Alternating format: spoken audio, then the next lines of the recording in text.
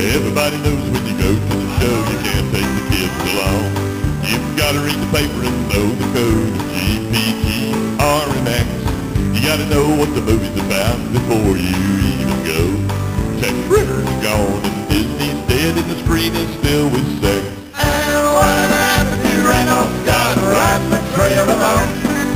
Whatever happened to Gene, Tex, and Roy, and Rex the Durango Kid? Oh, whatever happened to Randolph Scott, his horse playing as could be? Whatever happened to Randolph Scott has happened to the best of me.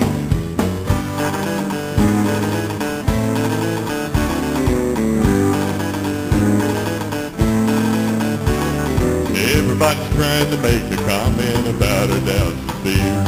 Tombstone's the only movie I've really understood in years.